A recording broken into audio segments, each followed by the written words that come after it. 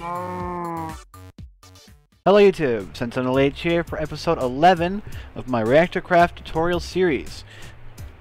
In this episode we're going to take a look at the blocks that we're going to need in order to build ourselves a breeder reactor. If you remember, last episode in the series we used the electrolyzer to produce the molten sodium that we're going to need for the breeder reactor. But now we're going to look at the 3 blocks that we haven't looked at that you're going to need to be able to craft, as well as take a look at all of the components you're going to need to set up the breeder reactor. So the most important thing, obviously, the breeder reactor core. And that's crafted very simply with a fuel core, 4 base panels, and 4 steel ingots. That gives you the breeder reactor core. Okay, so you're going to need these. And they work in the same way as the fission reactor cores, the regular fuel core. And we'll take a look at that in a moment, at the GUI and whatnot. Then we're going to need breeder reactor fuel. And breeder reactor fuel is simply a fresh uranium fuel pellet with 4 depleted uranium pellets around it. Okay, and that gives you 4 breeder reactor fuel. And it says 0% converted. So what the breeder reactor is a way for you to take that depleted uranium, which is the output, one of the outputs from your fission reactors, and to turn it into something useful again. Okay, so you're not going to need a breeder reactor until after you have accumulated, you know, a certain amount of depleted uranium, and then you're like, okay, I want to use this depleted uranium. I want to make myself something better, and of course, this eventually it produces plutonium, is what it's for. And you're going to need sodium heaters, which is simply a steam boiler with 4 iron ingots around it. All right, not steel ingots, just iron ingots. That gives you the sodium heater. So in total, you're going to need all of these blocks. These are the blocks you're going to need, along with anything else you can think of, along with power sources and whatnot, to get yourself a functioning breeder reactor. That was my Skype, by the way. The breeder reactor core has the same exact GUI as the regular fuel core. Breeder reactor fuel goes in here, and nuclear waste comes out from here. I assume it produces nuclear waste. Otherwise, why would the slots be there? I haven't actually fired one of these up yet. But you will fill it with breeder reactor fuel, and it'll heat up. Now, if we look at the handbook, and we take a look at the breeder reactor... Oh, come on. It has the same maximum temperature as the regular fuel core for the fission reactor, 1800C. It emits neutrons, just like the regular fission reactor.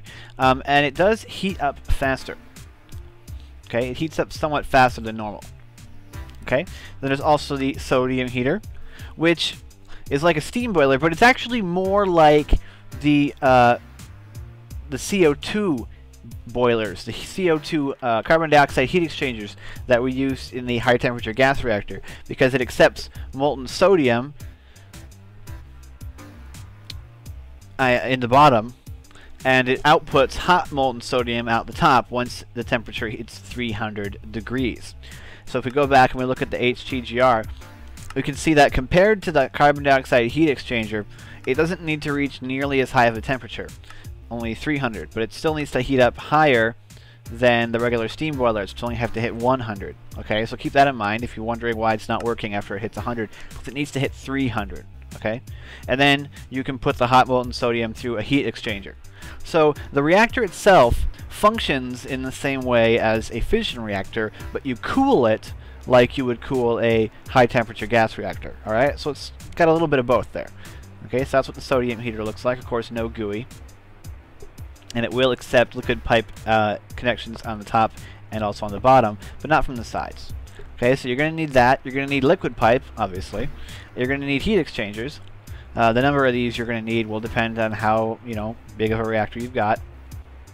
And then you're going to need steam boilers, because remember how the heat exchangers work. You put steam boilers around the heat exchangers, or in the case of my HTGR, you put 1. But you put steam boilers next to it. This heats up from the hot molten sodium, and then it will heat water in the steam boiler. Although you could use ammonia if you wanted to, although I don't know if you'd end up with a massive explosion. And you're going to need steam lines. Alright? So these are the components that you're going to need to build your breeder reactor. Alright? That's pretty much what we got for today. Thursday is when I'm going to actually build the breeder reactor, get one working, and show you how it's working. The breeder reactor does output power, but not much. Okay, not a lot. Its primary purpose is not to produce power. Its primary purpose is to cycle your breeder reactor fuel, your depleted uranium, into plutonium. All right, which you can throw back into a fission reactor for a lot more power, but also a lot more heat. Okay, so yeah, that's the purpose of the breeder reactor. So while you might be able to get some power out of this, don't confuse the thing and think that that's what it's for, because that's not its primary function. All right, great. So I hope you enjoyed the episode. So go ahead and make yourself these blocks.